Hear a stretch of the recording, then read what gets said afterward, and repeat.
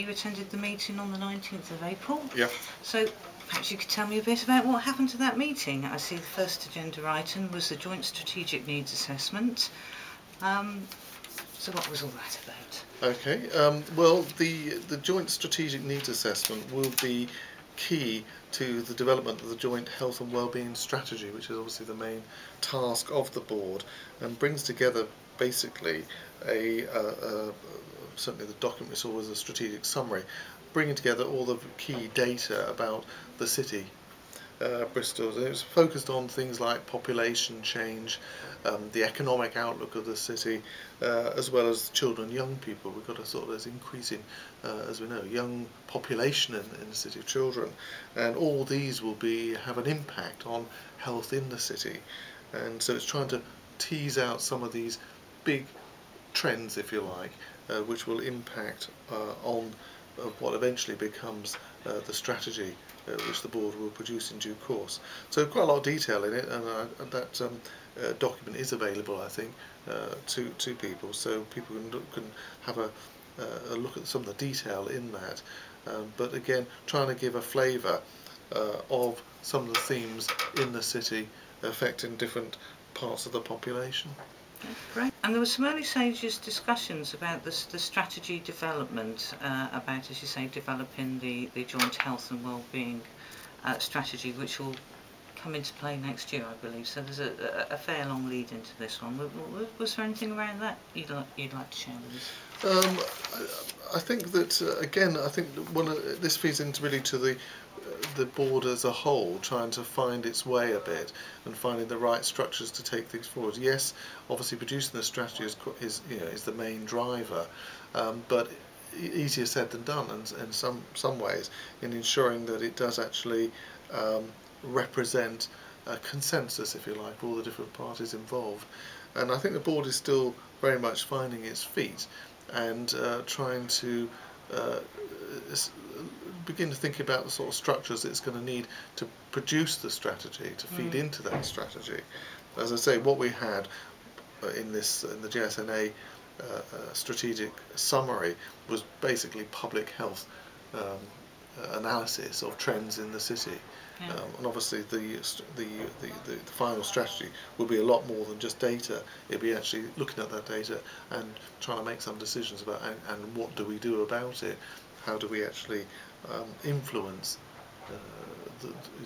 the trends we see in the right direction in promoting the health of the city.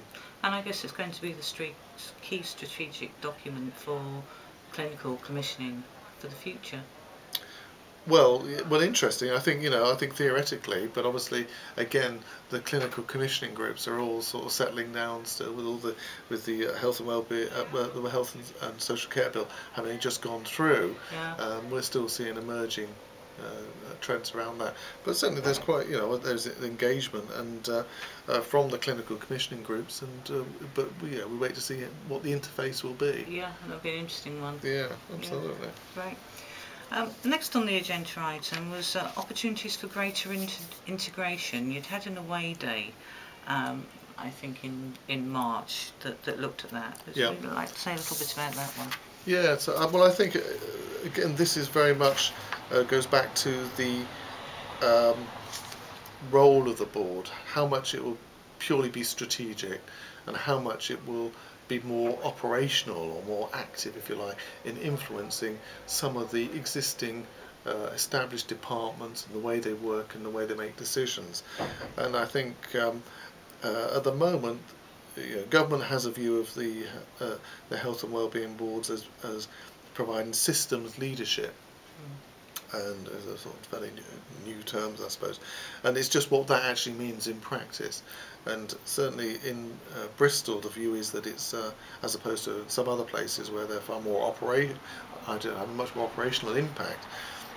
In Bristol, it's going to be a strategic body, but there will be opportunities, it's envisaged, where operationally the Health and Wellbeing Board could get involved to look particularly at where a joint commissioned approach could be more effective and more cost effective, efficient and effective in particular cases. Now, what the extent of that will be remains to be seen, but it's not seen to be a major area, but there will be examples where it can bring its influence to bear on commissioning, to join things up, again for the benefit of the city in terms of making cost savings and making things more efficient. Great. And you also had a discussion on how to work on wider determinants of health and the work programme of Health Improvement Partnership. Perhaps you could just explain to me a little bit about what you mean by wider determinants. Okay. Well, this is very much something that came out of the Marmot report, that basically health isn't just about individual health. It isn't about just what people take to their doctors. You know, it is about the environment in which we live. It's about some of the major factors in our lives, such as the homes we live in, the environment immediately around us, our places of work, and so forth. And it's looking at how those other issues, if you like, which often are not regarded as health determinants in themselves, actually do come together as part of the work of the Health and Wellbeing Board, and just how it can begin to tackle those things, how it can interact with the other bodies, the other groups that are meeting to discuss some of these things, who don't necessarily see them in the context of health. So we had a paper from Nick Hooper, who's the strategic Director for Housing, who'd been asked, because of his expertise, to pull a paper together to look at these things. And again, I think from that paper, it provoked a lot of thought. But these are big issues. You know, this is big stuff, and it's, again, the group needs more time to work out how in fact it can have an impact on that. There has been discussions about potential of having some sort of subgroup, either a short life group or a subgroup of the Health and Wellbeing Board, which would look at these issues, to begin to tease them out, to feed them into the strategy. But again, that hasn't been finalised yet.